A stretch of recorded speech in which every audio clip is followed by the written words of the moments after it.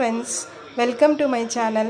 இன்னைக்கு வந்து என்ன பார்க்க போறோம் அப்படினா சப்பாத்திக்கு வந்து ஒரு sidedish பண்ண போறேன். sabzi பண்ணலாம்னு இருக்கேன்.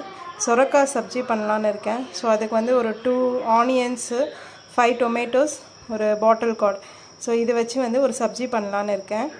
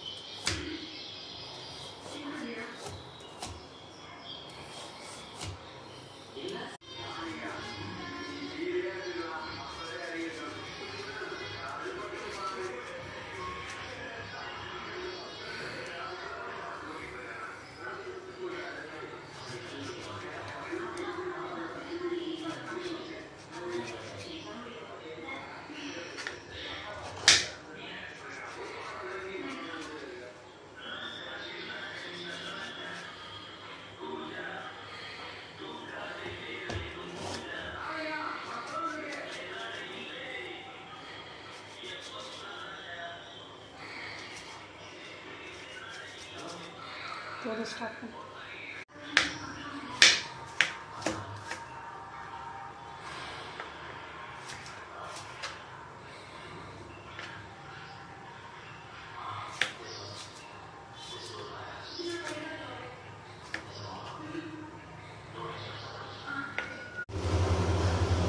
சாப் பண்ண சுரக்காயை நல்லா குக்கரில் போட்டு தண்ணி ஃபுல் பண்ணிவிட்டு அது முழுகிற அளவுக்கு தண்ணி இருந்தால் போதும்.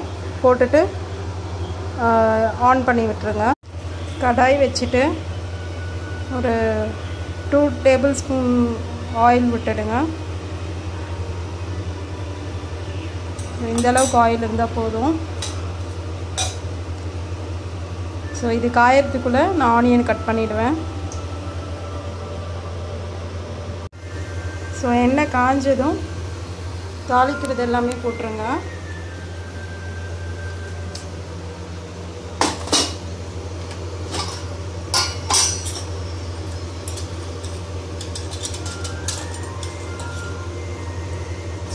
கடுகு,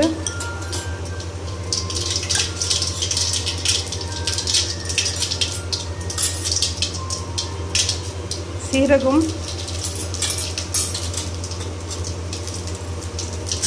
உளுந்து, நெக்ஸ்ட்டு ஆனியன்,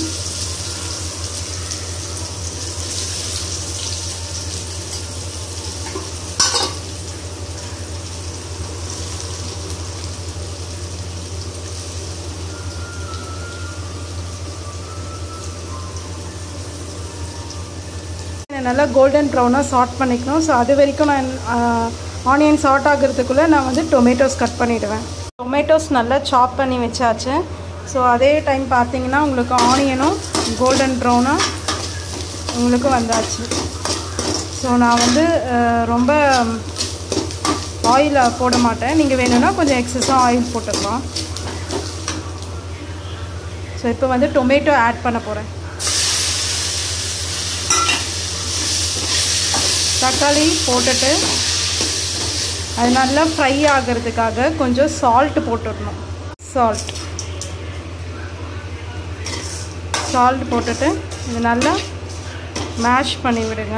அதே மேஷ் ஆகிடும். சால்ட் போட்டதுனால அதே மேஷ் ஆகிடும்.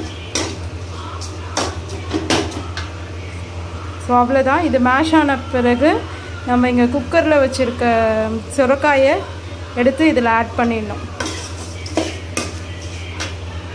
நல்லா மேஷ் பண்ணி விடுங்க. இப்போது ஒரு 5 மினிட்ஸ் கழித்து இந்த மாதிரி மேஷ் பண்ணி விட்டிங்கன்னா நல்லா சாஸ் ஆகிடும்.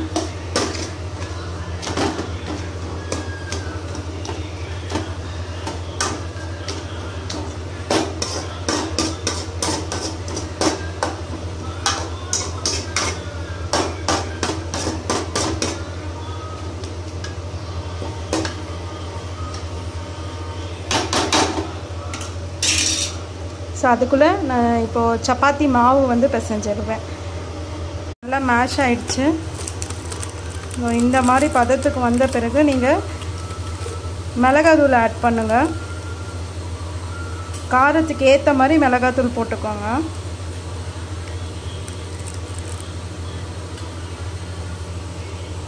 ஸோ மிளகாத்தூள் 1 ஸ்பூன், தனியாத்தூள் 1 ஸ்பூன். ஸோ உங்கள் காரத்துக்கு ஏற்ற மாதிரி நீங்கள் தனியாத்தூள் வந்து இன்க்ரீஸ் பண்ணிக்கோங்க. காரம் கம்மியாக வேணும்னா தனியாத்தூள் இன்க்ரீஸ் பண்ணிக்கோங்க. ஸோ 2 போட்டுட்டு கொஞ்சம் கிளறி விட்டுடுங்க.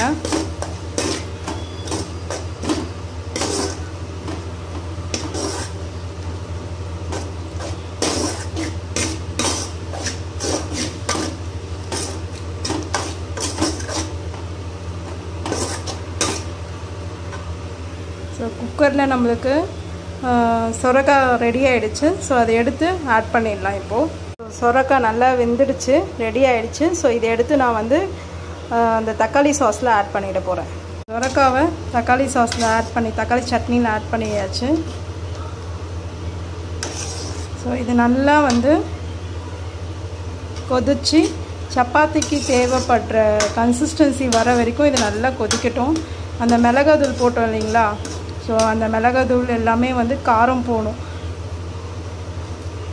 எல்லாமே வந்து நல்லா பாயில் ஆச்சுன்னா, ஒரு 10 மினிட்ஸ் பாயில் ஆச்சுன்னா உங்களுக்கு சப்ஜி ரெடி ஆகிடும்.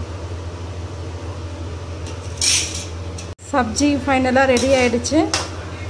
10 மினிட்ஸ் கழித்து இந்த கன்சிஸ்டன்சிக்கு வந்துடும். ஸோ ஃபைனலாக நீங்கள் என்ன பண்ணுங்கள், கொத்தமல்லி தூவி விட்டு இறக்கிடுங்க.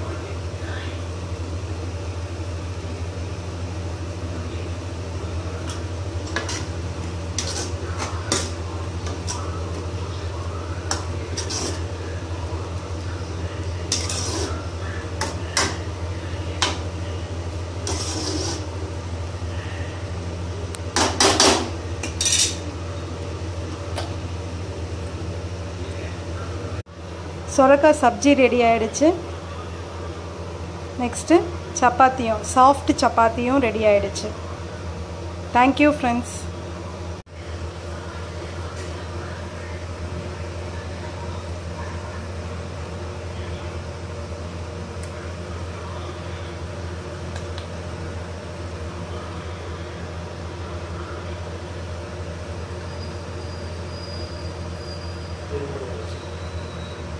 சாப்பிட்றதுக்கு